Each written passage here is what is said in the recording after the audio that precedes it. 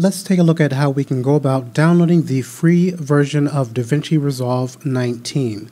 Now, I will leave a link to the Blackmagic Design website in the pinned comment below and the description of this video, where you can find the area to access this.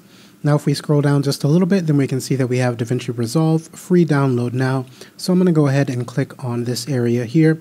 And we have 4 different options here. We have 18.6.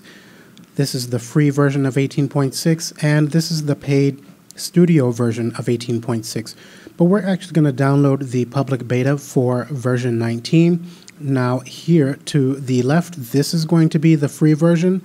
So over to the right where you see DaVinci Resolve Studio, this is the paid version and you will be required to input a key.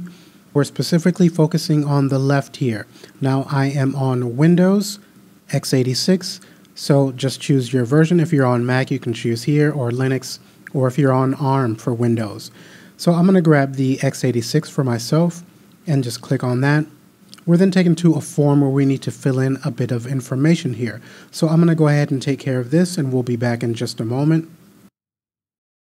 Okay, so I've inputted my information. I'm going to scroll down, and then at the bottom right hand corner we have register and download. I'll go ahead and click on that. And then we can see we have a window confirming that we are now downloading. And then if I look in the top right hand corner here within the Chrome browser, we can see activity in the download. So if I click on this, let's go ahead and open this up in a new tab. And we can see that our DaVinci Resolve 19 is now being downloaded. So I'm going to let this complete and we'll come back in just a moment. Okay, so our download is nearly complete, and I actually changed the default location for my downloads within Chrome. So if I minimize the window here, we can see that this is where it is being downloaded to. But if you have not changed your location and you're on Windows, if you open up your Explorer window, typically you're going to find it within the download section here. So you'll want to go there after it's finished downloaded, and we just have a couple of minutes left here.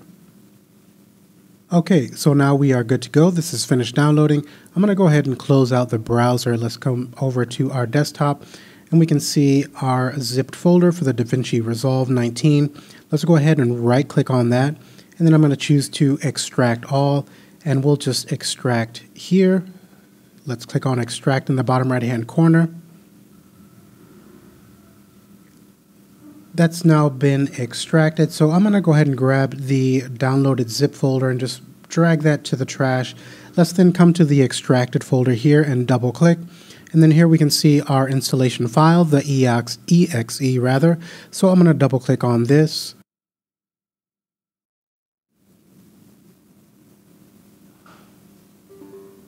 We then have our user account control asking us if we're sure we want to install DaVinci Resolve. You may not see this within the video, but if you're a Windows user, you are familiar with this. I'm going to go ahead and click on yes. Let's go ahead and close out our Explorer window, and then we have some selections that we can make here. I don't have any control panels, so I'm going to go ahead and deselect that. I will leave the raw player selected. The audio accelerator, I don't have one of their fancy audio cards, so we'll leave that deselected. And then we have our DaVinci Resolve, the application itself, and Visual C++. I'll go ahead and leave these selected. Let's go ahead and click on Install. Okay, we now have our installation wizard. Let's go ahead and click on Next. And we'll go ahead and accept the license agreement, and then Next. Here's our installation path. That looks good to me. And let's choose Install.